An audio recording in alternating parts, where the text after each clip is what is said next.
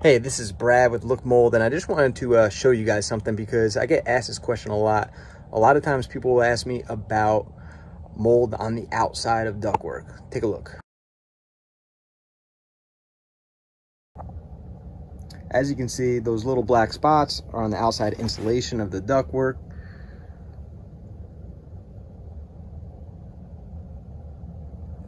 You can see it's over there, and it looks black in color.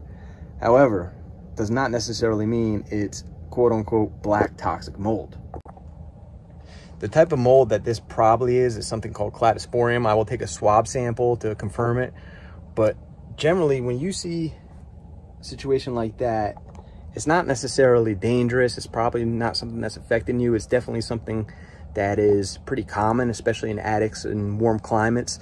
And it's something that will generally not go through the AC system unless, of course, your ducts are not sealed, which these appear to be. Let's just say that that area right there has been cut out, was open, then you may have an issue, but you have other things to worry about because you have attic space air going inside the ductwork. Now, I don't know what it looks like inside the ductwork, but I could just tell you that outside of the ductwork, it's not typically a big problem. To learn more about mold and mold on the outside of ductwork, go to lookmold.com and check the link out below.